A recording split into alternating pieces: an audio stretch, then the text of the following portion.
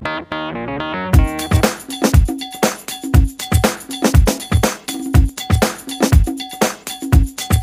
a Super AMOLED display, a capable processor, and impressive optics, Redmi Note 10 presents itself as one of the best options below 15,000 rupees that you can buy in India right now.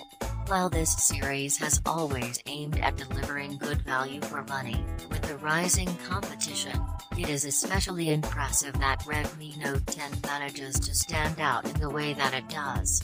With a neat design, good battery backup, and fast charging support, the phone leaves little to no room for complaints. Next one is Realme Narzo 38 carries on the reputation of the affordable smartphone series in every way possible.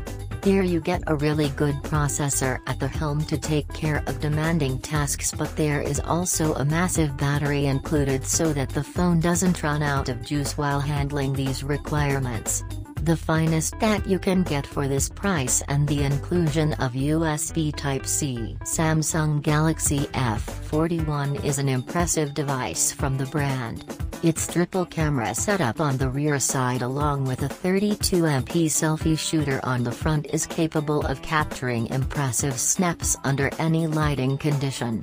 The huge 6GB RAM backed up by a 6000 mAh battery offers a lag-free multitasking experience for longer hours. Further, the Dolby Atmos speakers of the device make it a real treat for the Next one is Redmi 9 Prime came like a breath of fresh air in the market that was disrupted by the price hikes due to change in GST rates in India.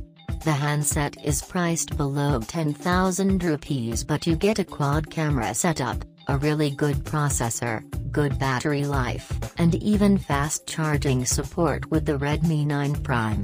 While Xiaomi was losing its charm with the aggressive push from Realme and Samsung in last year. Next one is Xiaomi Poco X3 is a powerful mid-range device offering attractive specs.